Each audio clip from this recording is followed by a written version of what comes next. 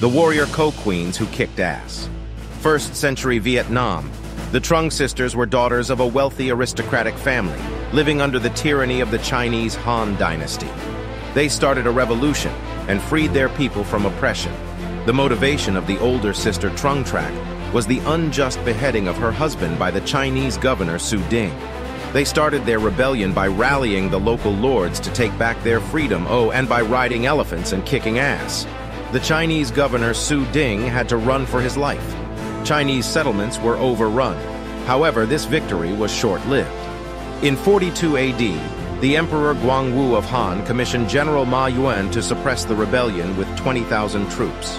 The rebellion of the two sisters was defeated in the next year, as Ma Yuan captured and decapitated Trung Trak and Trung Ni, then sent their heads to the Han court in Luoyang. Subscribe for more.